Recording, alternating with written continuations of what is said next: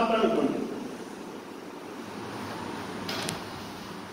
ఈ షాఫ్ట్ మీద both twisting moment పడుతుంది, at the same time bending moment పడుతుంది, రెండు లోడ్ పడుతుంది. ట్విస్టింగ్ మూమెంట్ ని మనం దేనితో రిప్రజెంట్ చేస్తాం? టార్క్. బెండింగ్ మూమెంట్ ని m తో రిప్రజెంట్ చేస్తాం. ఓకేనా? ట్విస్టింగ్ మూమెంట్ ఏమో t తో, బెండింగ్ మూమెంట్ ఏమో బెండింగ్ లోడ్ తో, లిబరేటింగ్ మూమెంట్ ఏమో m తో రిప్రజెంట్ చేస్తాం. సో ఇప్పుడు ఇక్కడ అడుగుతున్నాడు అన్నమాట, short subjected to combine twisting and bending moment. ఇలా రెండు లోడ్లు పడుతున్నప్పుడు నువ్వు ఏ క్రైటీరియా యూజ్ చేసి డిజైన్ చేస్తానంటే నేను థియరీస్ ఆఫ్ ఫెయిల్యూర్ చెప్పాను కదా. ఆ థియరీస్ ఆఫ్ ఫెయిల్యూర్స్ ఇలా రెండు లోడ్లు పడుతున్నప్పుడు డిజైన్ ఏదైనా కాంపోనెంట్ మీద డిజైన్ చేయడానికి బాగా ఉపయోగపడతాయి అని చెప్పాను. Both normal stress at the same time shear stress, రెండు స్ట్రెస్సెస్ పడుతున్నప్పుడు. నార్మల్ అంటే ఏంటి? ఇలా, ఓకేనా?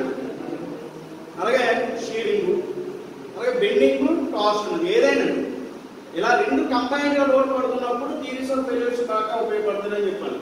సో చూడండి ఒకసారి, మనకి ఫస్ట్ ట్విస్టింగ్ చూస్తే, ట్విస్టింగ్ లో మనకి ఏ టీకి ఒక రిలేషన్ వచ్చింది. ఏ రిలేషన్ అది అంటే P by J is equal to 12 by R. So మనకి J value P by 5 by 32 into D power 4. It is equal to 12 by D by 2, 16 times D.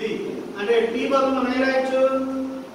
5 by 16 into D cube into tau. or tau బదులు మనం ఏం రాయొచ్చు? 16T by D cube. ఏదైనా రాయొచ్చు. అంతేనా కదా? ఇది only twisting. Next bending. Don't make noise. Bending ఏంటి?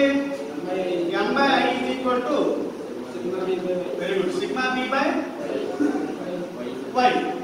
సో మనకి రిలేషన్ నుంచి I వాల్యూ ఎంత?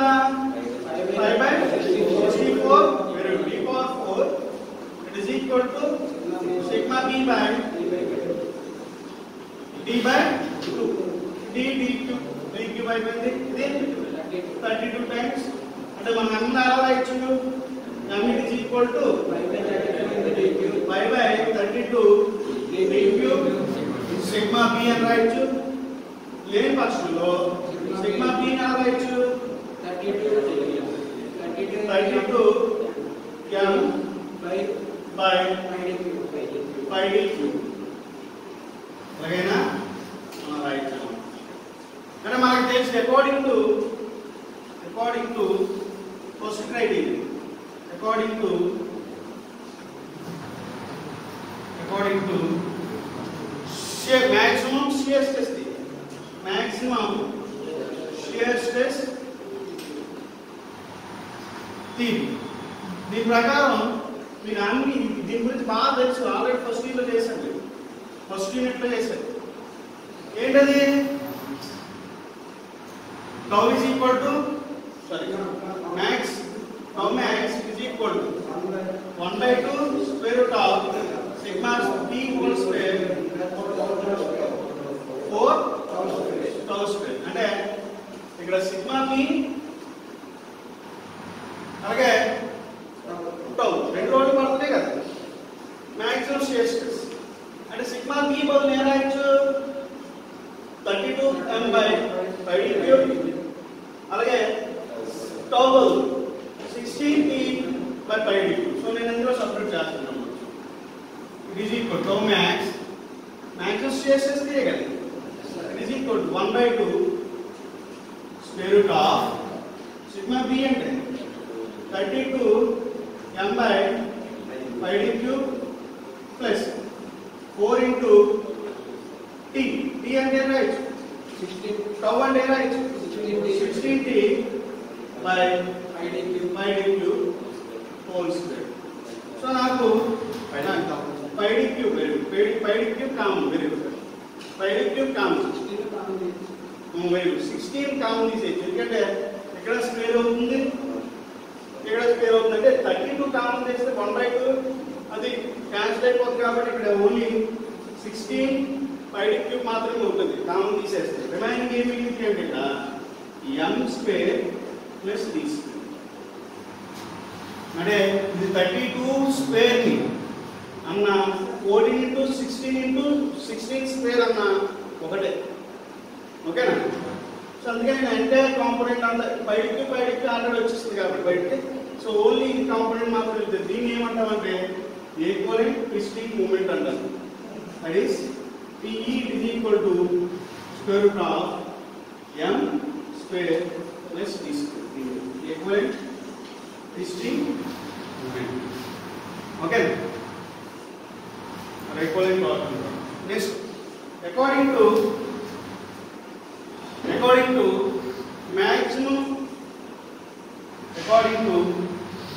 maximum stress theory, maximum principal stress theory, maximum principal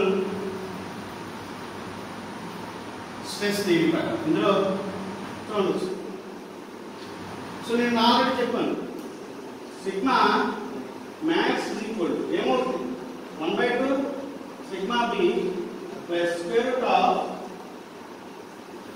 1/2 square root of sigma B square plus 4² ఇదే కదా maximum principal stress థియరీలో first theory, ranking theory అని చెప్పాను. మీకు already గుర్తుంది.